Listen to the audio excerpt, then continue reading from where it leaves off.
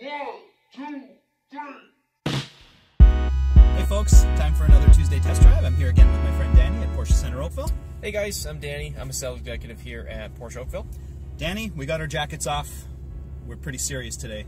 What are we driving? Today we're driving a purebred sports car, and the first sports car other than a 911 to be offered by Porsche in the modern era. This is a 2019 Porsche Boxster. This is the first Boxster to have more than 300 horsepower in a base model. This is also the first Boxster to have 4 cylinders. So we'll see what the change is from a 6 to a 4.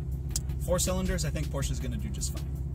Okay, so starting at the base of the center console, the most important feature, of course, being the cabriolet roof in the Boxster, as it's one of the integral features of the car, separating it from the Cayman. We've also got our standard sport feature, and a first for 2019 being the standard sport exhaust. That's something that Porsche has brought across the whole 718 lineup.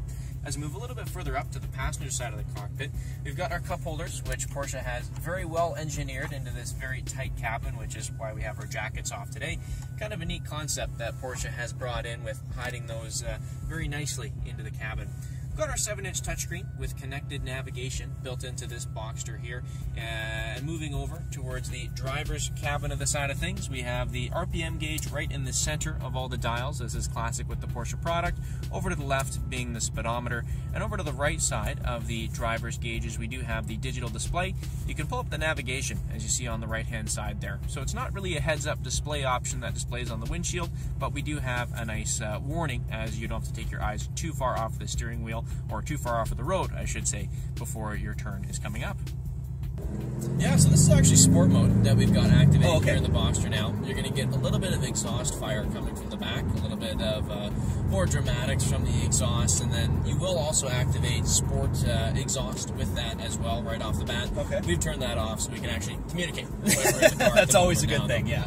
But this Boxster is actually built on a relatively similar platform as the last generation, but we made the car extremely fuel efficient with that 4-cylinder and have more power. So It's like we got the best of both worlds with torque happening from 1500 RPM, and you get more top end horsepower, and you can get 40 miles per gallon. Amazing. Yeah. And how many horsepower is that 4-cylinder putting out? So the 4-cylinder is 300 horsepower, and you get about 230 foot-pounds of torque.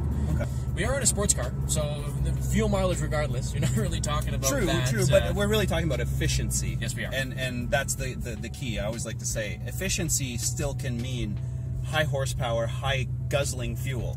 Yes. But it's efficiently creating 500 horsepower. Yes, it is. And there's a difference between efficiency and economy, I guess is what you can say. Yeah. So really the 2019s and even 2018s made a big leap forward with having a nice, solid, deep sound to them. And it's something that's uniquely Porsche. As we get onto the highway here, this is where you're going to find the handling of the car really start to show as we've got the mid-engine platform. I'll be honest, I felt the handling when we took our first left. Because if there's one thing about a Porsche I can't help but notice is the feeling behind the wheel as you dial in some steering and how connected the car is to the road. I mean, we're doing that off-ramp and it's just like it's nothing to this car. The only downside is traffic, I would say. Yeah, it would be the only downside in a Porsche. You know, generally the fastest car on the road. I think you can zip around them. Yeah, probably. I want to be a hooligan. At the end of this corner, Steven, try out the brakes and let me know your impression of them. Absolutely. Oh my God. It's.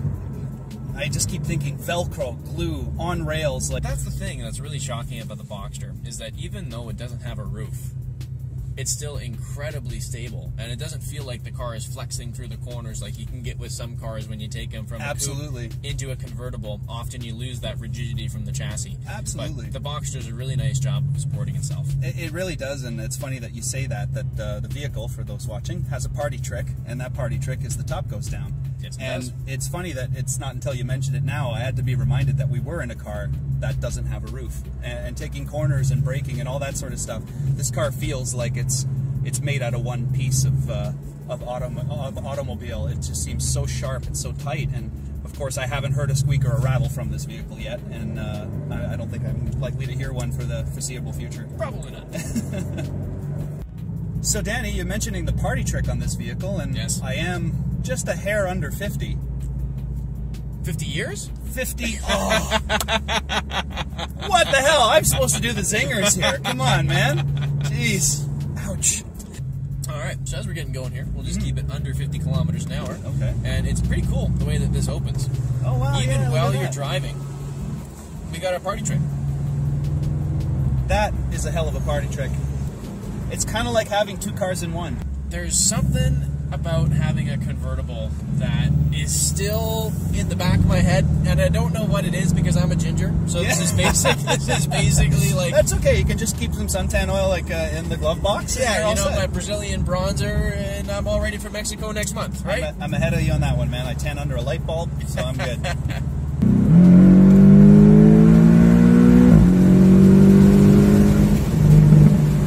Nice gentle acceleration to the Nice. speed limit. Again with our lovely speed limit, which Yes. we never surpass. Woohoo! Ooh, that's a lovely. It's a nice sound, isn't it? That's Let's do a that one very more time. nice sign, yeah. Ooh. Yeah, we could still make. Oh, this thing does everything. This is unreal. It's not too bad for a car that only Unreal. has a bottom rail. No roof on this bad boy. I know, and that's As you can see. Yeah, absolutely. And for the uninitiated out there, when you take the roof off of a car, it just makes the car suspension and everything move just a little bit as it's trying to move. And the thing about this car that is absolutely remarkable is how the top can be off, and as you dial in a corner, brake and whatever, like the car is not moving. Not at all. I mean, it's fantastic, as usual in a Porsche.